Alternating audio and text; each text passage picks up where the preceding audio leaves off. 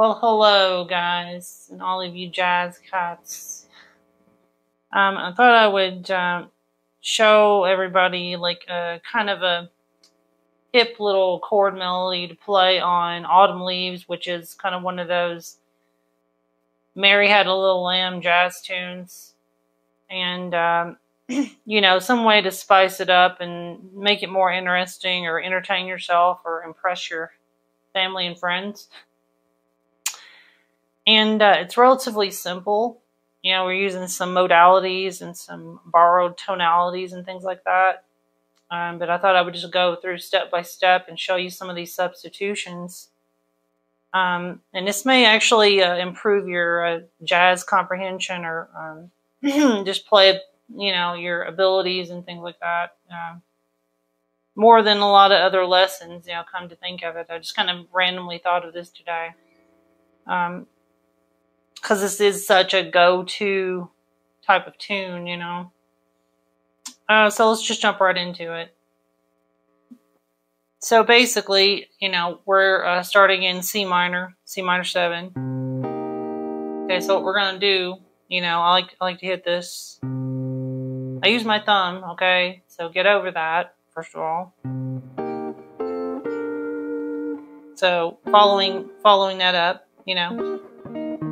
Got an E, you know, like an E minor, E major triad, E flat major, you know, F major, G minor, you know, and then E flat major again.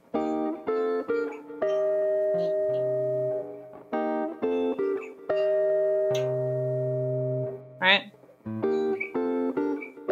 And we're kind of following that same pattern throughout the entire piece with some alterations, which I will describe.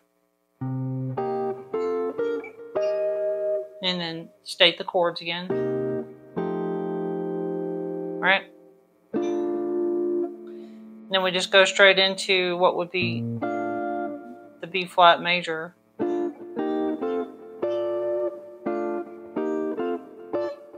So let's do this again.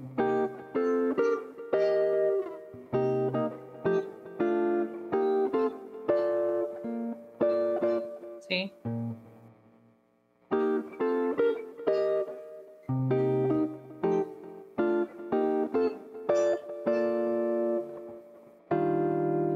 E flat major 9. Then we go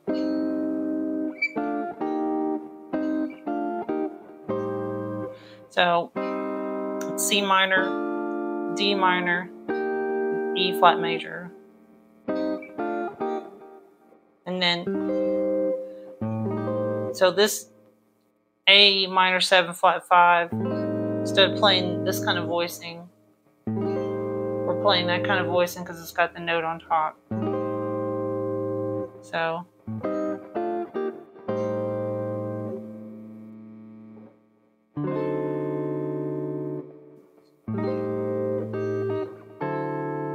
either one. You can either do a D9 or a D flat or D7 flat 9. I kind of just prefer to just play a more simple chord there because there's already a ton of things happening.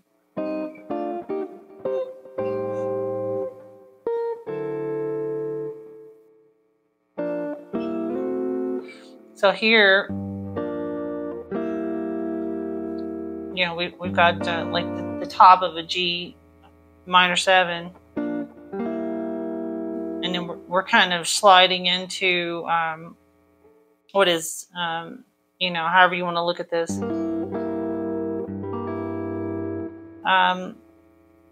It's G, B flat, E, and then slide that up a whole step. And hit your top melody note, back to G minor 7, and then add the dominant, the major 3rd, and the sharp 5. Right? So again,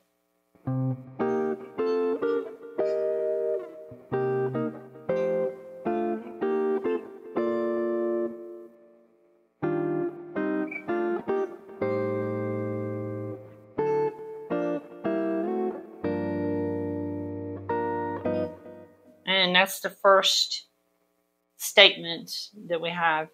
And then we start repeating, you know, again.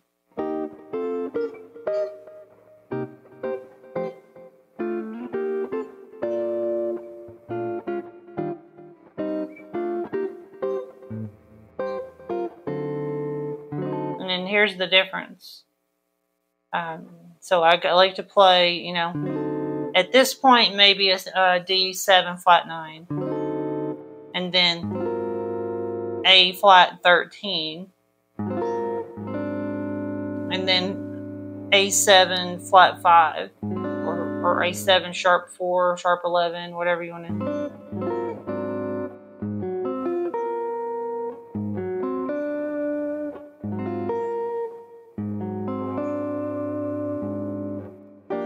So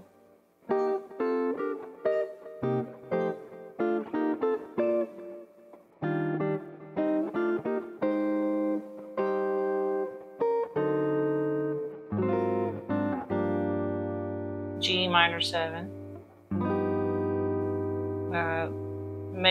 G dominant 7, sharp 5. So I like to just, you know, take the top of that chord, just chromatically shift it. Actually, so here's a A minor 7 flat 5, but you have the A on top, right? So it's kind of like, that's why I use my thumb if I'm playing it in a position where you can't hit an open string. You can't really play this chord. You actually can't play that chord very well at all without using your thumb. See? So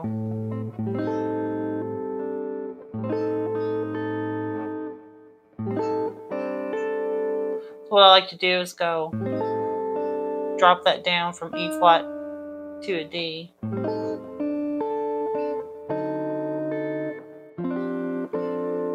And then just kind of do a sus thing.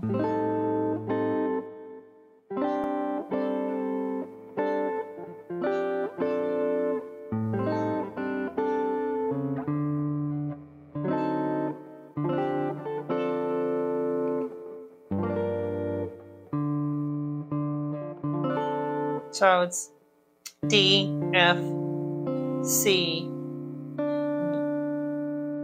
D, and A.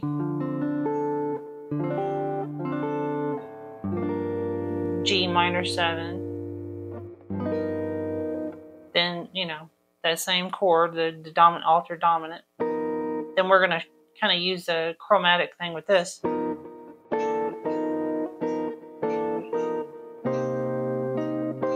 We'll just stay on that chord. So we can make it a little more poignant sounding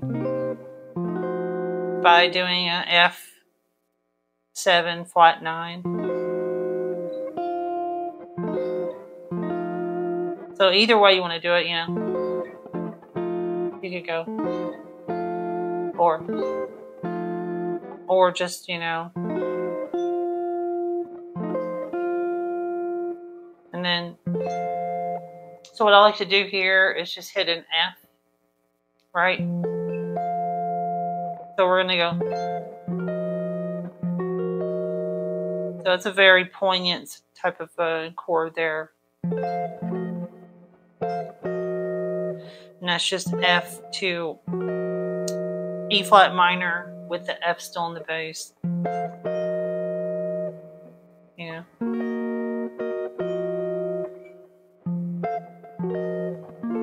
To B flat major 7, E flat major 7, and then we can just do the top of the E flat major 7.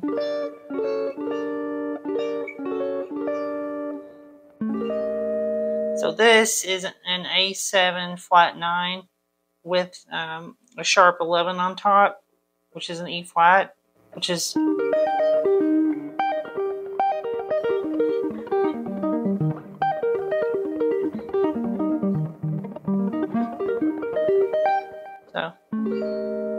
so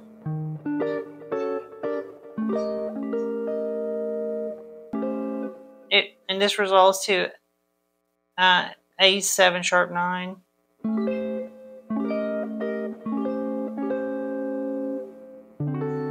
then we're just going to go to D7. And then add the flat 9 here. And then G minor 9. Right? Then I'm going to do tritone substitutions going down. So G minor 7, I'm sorry, G minor 9, then G flat 7 sharp 9, right?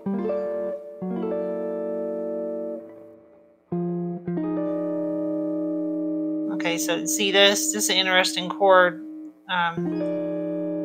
So you could just be playing. So this is kind of like a minor 7 with the 6 in it. It's kind of like another minor 6 voicing.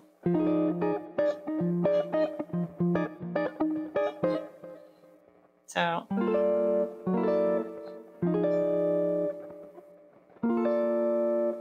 but it really kind of sounds cool in the context of these chord changes as a passing chord.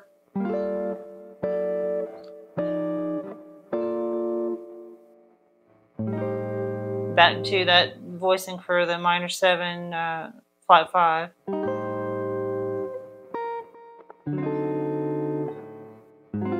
then again, A flat 13.